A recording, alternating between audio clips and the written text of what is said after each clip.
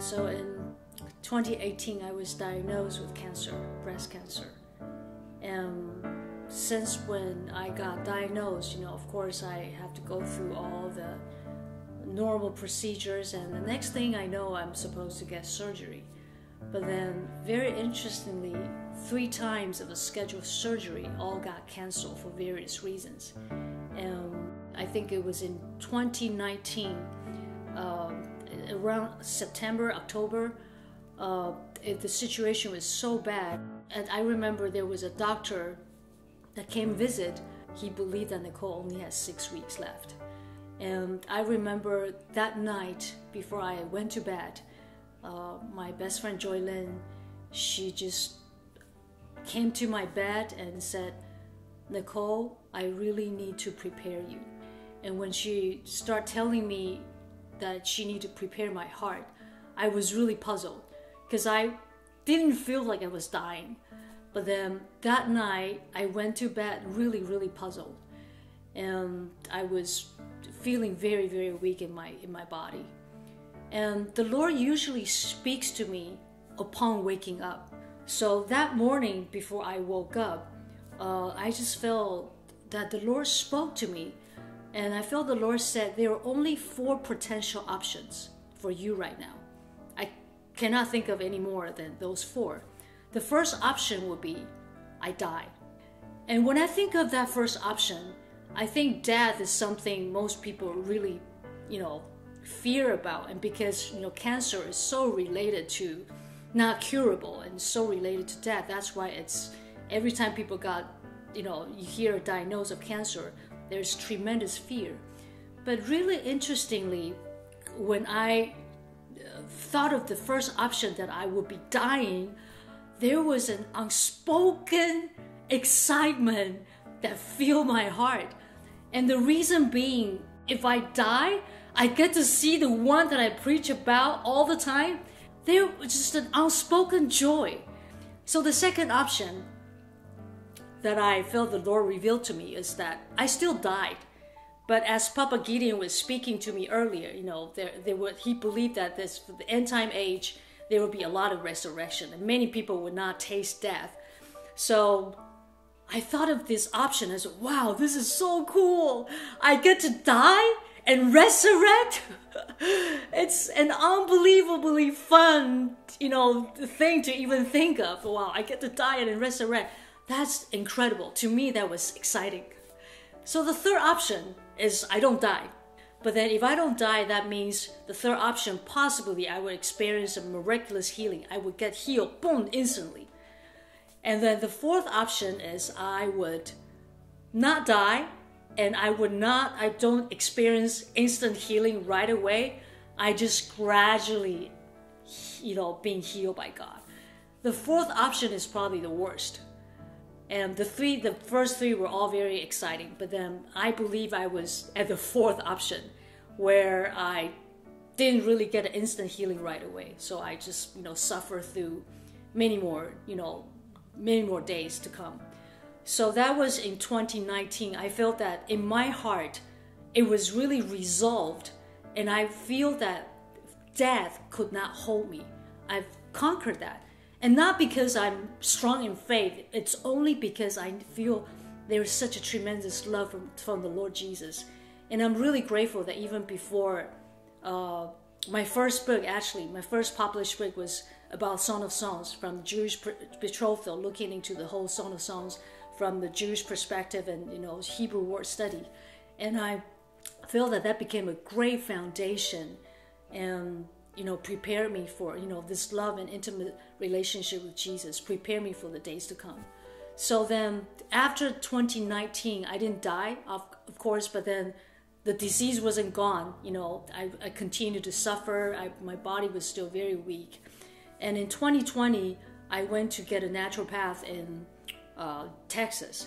So my situation started to improve. It was a great news. We spent a lot of money on that. And really grateful that my friend helped me to set up a GoFundMe, and I, raised some fund and start going to this treatment in Texas. So very happy because, I was improving. But 2020 October, I became the lucky one because I got COVID. I got hit by COVID. And at the time, I was a stage 4 cancer patient. I would assume that, I'm probably done, this is it, over. But that whole week, when I was affected by COVID, it was actually just low fever. I was, there were a lot of discomfort, throwing up, diarrhea, horrible, whatever that's going on, lost my taste and everything that you experienced when you got COVID. But then I didn't die. I was like, wow, not bad. I probably still had pretty good immune system. I take a lot of vitamins. Little did I know that a month or two later, probably at the end of 2020, something started to happen. Even though I didn't die, I started to notice that it's hard for me to eat, it's hard for me to drink, and I was only 90 pounds and less than 90 pounds at the time. But then I was wondering why I was so skinny, but all my pants doesn't fit. Meaning my tummy was so big. I was like, why? I don't know what's going on. And I think that time the liver number came out to be, I don't even know how to report that. It was all red. The number was, again, really, really, really extremely high. And basically it shows that my liver has failed. And my entire liver from the PET scan shows that it's filled with cancer cells. And not only that, there were 5 different organs all filled with cancer cells. And so at the time, the doctor said, now I'm more worried about your liver than your cancer. So with the condition, I think I was really ignorant at the time, but thankfully I'm very ignorant, because anybody who have a little medical knowledge would know people with the condition of a blowing tummy was usually the end-stage liver cancer patient, and usually it's time to say goodbye. It was at the point of no return. So many people start to wonder, we pray so hard, she's gonna make it. And the doctor has to draw water out from my tummy twice. The first time was 1200 cc, the second time was 2000 cc. And it didn't help. Right away, almost right away, the water buildup came back right away. I was like a 3-4 months old, pregnant woman. So the condition was really, really bad. I couldn't eat, I couldn't drink, I just, I'm losing my function, losing my life. And it was during that time, many intercessors started to gather to fight for my life, and including the IHOP family, my most immediate family, and also some of the international families. And my friends start calling some Zoom calls, the Zoom meeting to start, having people coming together to pray for me. And I remember when they start praying for me, things started to happen. So I remember in the Zoom call, one of the pastors from Japan said, Nicole, why don't you stand up and let the camera, be positioned at your tummy area, so we could all stretch out our hands and to pray for you. So yeah, of course, so I just obeyed that. I just stood up and let the camera zoom to my tummy area. After they prayed, it was already pretty late. I think it was like 10, 11 o'clock at nighttime. So I was tired. I went to bed. The next morning, I woke up. And I look into the mirror. My tummy was all flat. Like in one prayer meeting, I was like, what's going on? Is this a miracle? And since then, the water never came back, because supposedly the water will continue to build up and the person just died. Okay, so the water never came back. And not only that, my dear friend Amanda has been helping me to change dressing every day because I had surgery in September. And I remember, I think it was maybe October, November, in my worst time, and she mentioned to me, Nicole, I hate to tell you this, but I feel that you may need to go back to check with the surgeon, because I noticed that there were 3 bumps, like a fingertip. I noticed that there were 3 bumps coming out from your surgical area. And I was like, oh, okay. So I went back to the surgeon, and the surgeon said, yeah, I believe it's the cancer was still growing even though after the surgery. After I experienced that miracle, how the water was completely gone in one prayer meeting at one night, a few days later, I asked Amanda, so what happened to those 3 bombs? And Amanda just said, well, they're not there anymore. They disappeared. I was like, what? They disappeared? And I thought it was normal. But then I asked my friend, one of my co-workers, Angel Williams, she used to be a surgeon in China. So I asked her, what is it? Tell me, according to your knowledge. She said, Nicole, doesn't matter if those 3 bombs were cancerous or even benign. It's already a miracle, because even if it is benign, it doesn't just go away like completely. So what had happened to you is another miracle. During the time, I didn't feel that there was electricity in my body or anything. I didn't feel anything. But the Lord started doing things little by little. And then, so I'm very, very grateful. And I remember after the flu was gone, I went back to the doctor. The doctor just said, what did you do? What have you done? I said, my family prayed. Oh, the doctor couldn't say anything because really he didn't give me any medicine to help with the water situation. So then intercessors, I love people that pray, because and several groups of people start telling me that they feel that March of this year, the Lord is about to do a total reverse on my condition. And my own mother, who is not a prophet, from last year when I was in my worst condition, meaning 2020, at the end of the year, that was in my worst condition, almost dying. But my mom just kept saying, Nicole, I'm telling you, I believe you will be totally healed in March.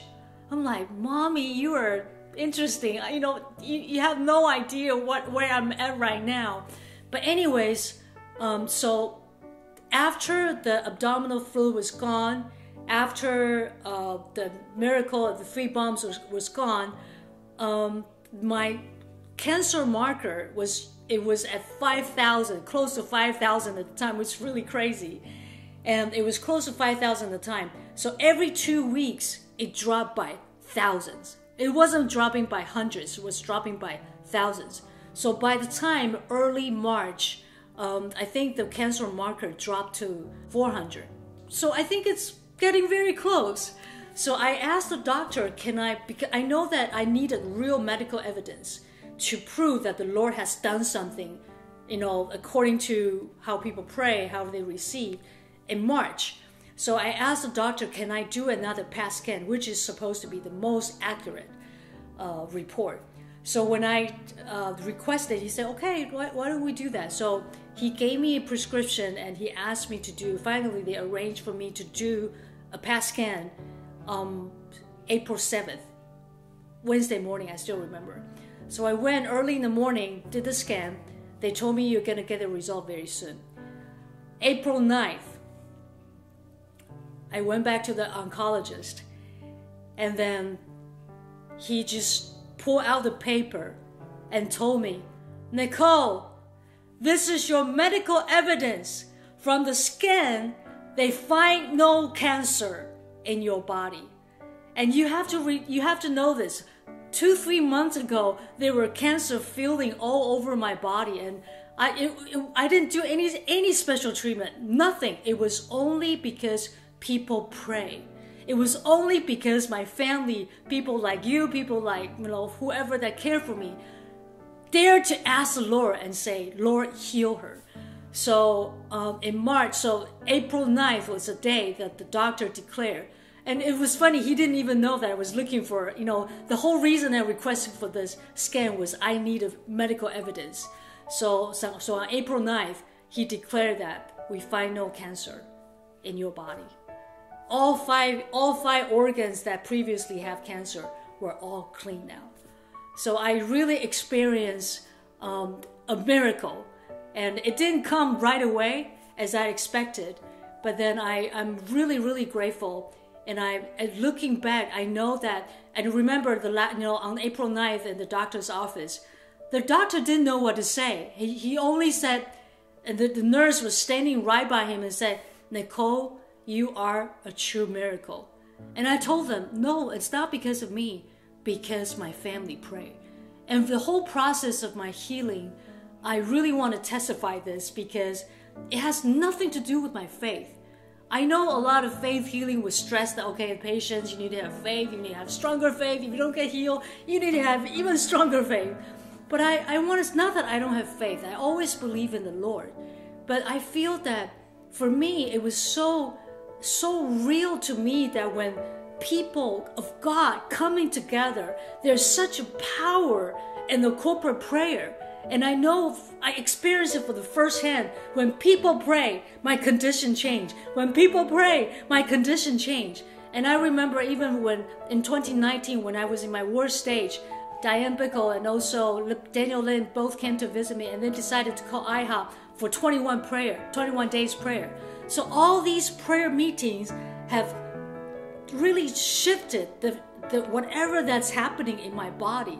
And I could only testify to you, I'm not a woman of strong faith. I am only a very ordinary person. It's really because my family prayed.